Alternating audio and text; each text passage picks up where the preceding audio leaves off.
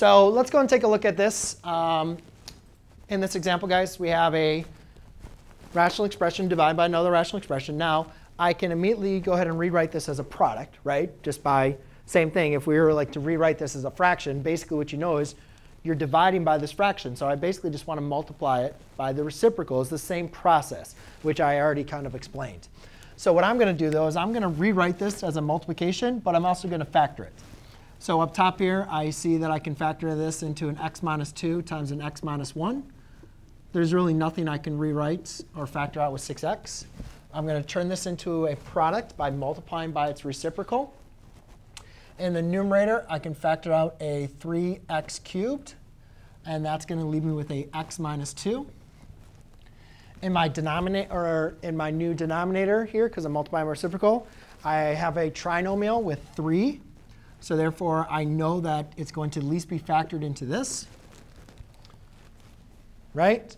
I know that my two numbers have to multiply to give me 1. But since my middle term is negative, that means I know I'm finding a sum, but they both have to be negative. So I didn't have to think about that one. Right? I literally only had one option. These had to multiply to give me 1, so it had to be 1 and 1. And since the middle terms were negative, had to give me that one. And then I just double check. -1, yeah, that works. So now I have all my factors separated by multiplication. Now I can apply the division property. And I see that these x minus 1s divide out. 3 over 6 can be reduced to 1/2. X cubed over x can be reduced to an x squared. Right? Yes? Now, when I'm asking you guys to simplify the rest of this, you don't need to multiply this back out. OK, I'll let you guys, you can leave the, well, actually, never mind. Let's multiply this out. So what I'm going to have here is a x squared times x minus 2 squared, right? Because I have 2x minus 2s.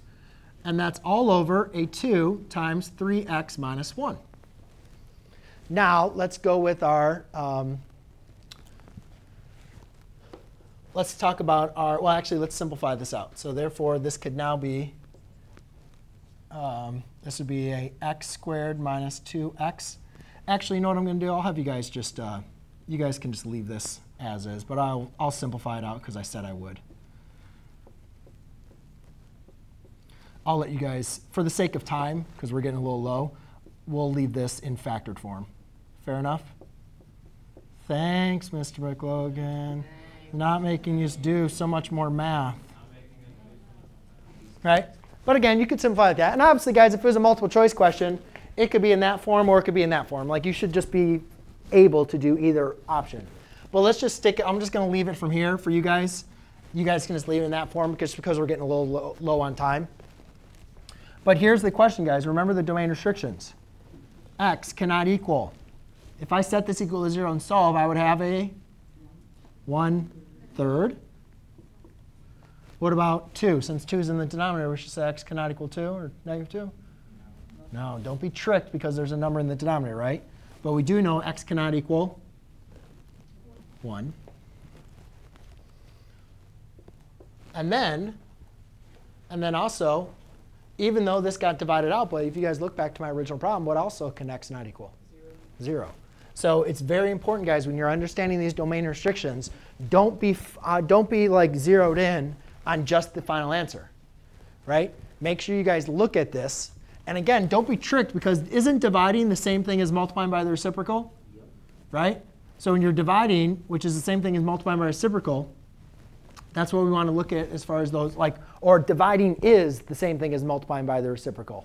So therefore, you can see that that operation, how that's written, is where we're going to look at for our domain restrictions. OK? All right. That's it.